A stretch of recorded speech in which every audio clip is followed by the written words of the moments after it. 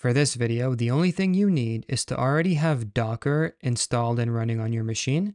I'm going to provide you with all of the source code and explain it to you as we go along. So what we're going to be doing is we're going to run Prometheus and Grafana inside of a Docker Compose environment. We're going to use these technologies in order to monitor a containerized Flask application that's exposing different types of metrics at a particular endpoint. So these could be counter metrics, gauge metrics, histogram metrics. Essentially, what we have is an application that's been instrumented to expose metrics in a format that Prometheus can understand. And so what we're going to do is orchestrate our Docker Compose environment in such a way where Prometheus is configured to scrape these metrics in 15-second intervals.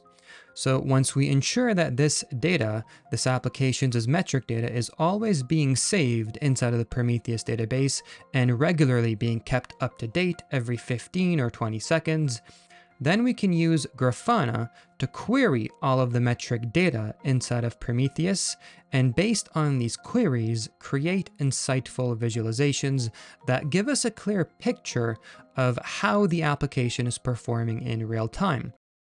All right, so I pushed all of the configuration files you're going to need inside of the following GitHub repo. I left you a link in the video description that you can use to access this repo. Click on the link. Once you're there, grab the URL that we can use to clone this repository inside one of the folders in our local machine. It doesn't really matter, but just make sure you know where this repository is being cloned.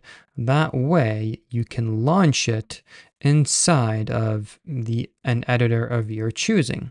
I'm going to be using Visual Studio Code. Spin up a new terminal that points directly to my project where I can simply run Docker Compose up. So what that's going to do is spin up a Docker Compose environment that creates a container called Fast API app out of a Fast API image. So I lied. We're not going to be running a Flask app that exposes metrics. We're going to be exposing a Fast API app that exposes metrics, but doesn't really matter. They all expose metrics in a way that Prometheus can understand. We're going to be creating a Prometheus container from the Prometheus image and a Grafana container from the Grafana image as well. Okay, now this Fast API app, I programmed it to expose metrics at the path/metrics, all right? And it runs on the port 8000.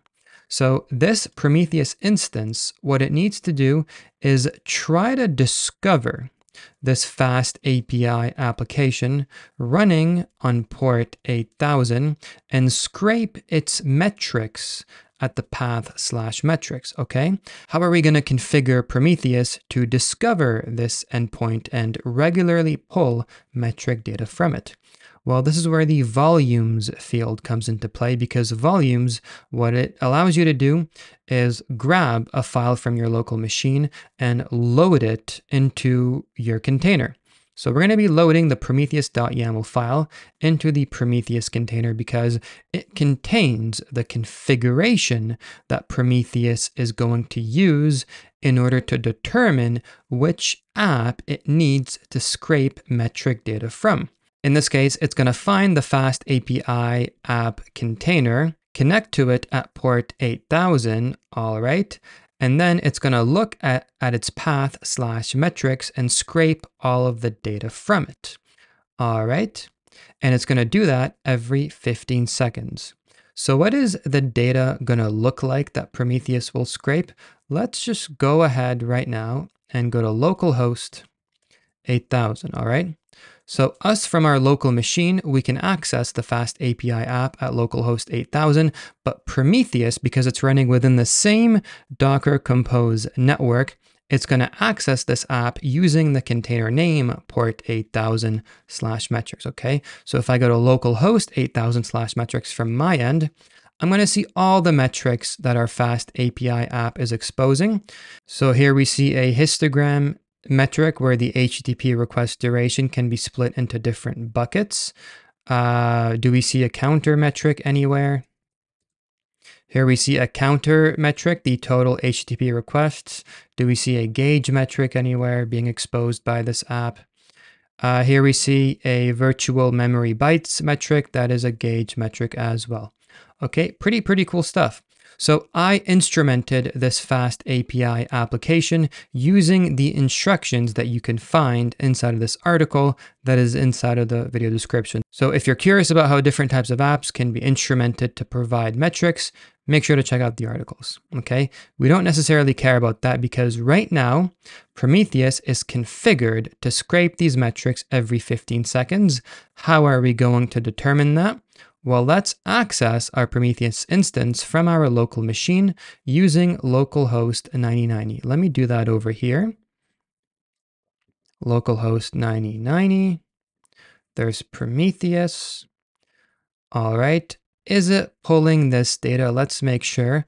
What we can do as a very simple query is copy one of these metrics directly into our PromQL editor, press execute, and the fact that we get results means we are golden. It's saving all of this data inside of its database. Let's try this one as well. That one is being saved as well. It is simply 0. Another way to verify is to go to status, go to targets, and you can see that the fast API app at port 8000/metrics, this app over here, is indeed a target that's being discovered by our Prometheus instance. All right. And so now we've got all of this data inside of Prometheus. How can we get Grafana to query the Prometheus data source and create insightful visualizations from these queries? So here we have Grafana set up, and in it, we're giving it an environment variable that essentially determines what the password to access the Grafana console will be. So by default, the username is admin. We're making the password admin here as well. So let's go to localhost 3000, okay, to access Grafana. We can log in with the email admin, password admin. You can ignore these because I was playing around with it earlier. We don't want to give it a new password. Just skip.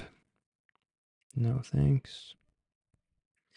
And now what we're going to do is we're going to click on settings. Where is that? Oh, there it is. Click on settings, data sources. We want to add a data source from which Grafana can query data from.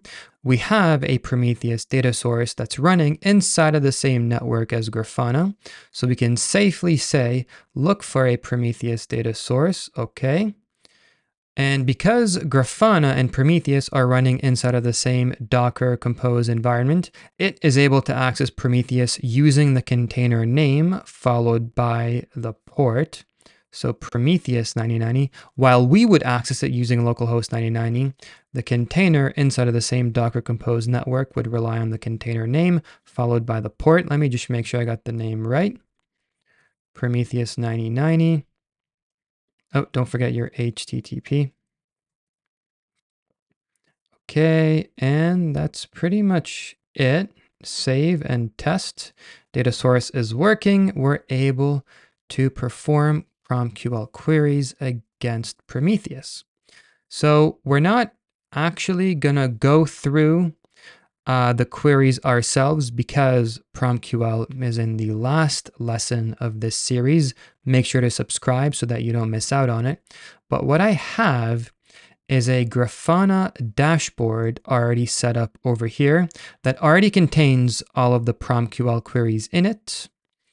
So we can import this dashboard, load it in, import, and there you go. It's actively querying the data inside of our Prometheus database and allows us to visualize the request rate, the average response time, the memory usage, and the CPU usage of our fast API application. And all right, if you enjoy my teaching style, don't forget to check out my Kubernetes bootcamp. Link is inside the description, and I will see you inside.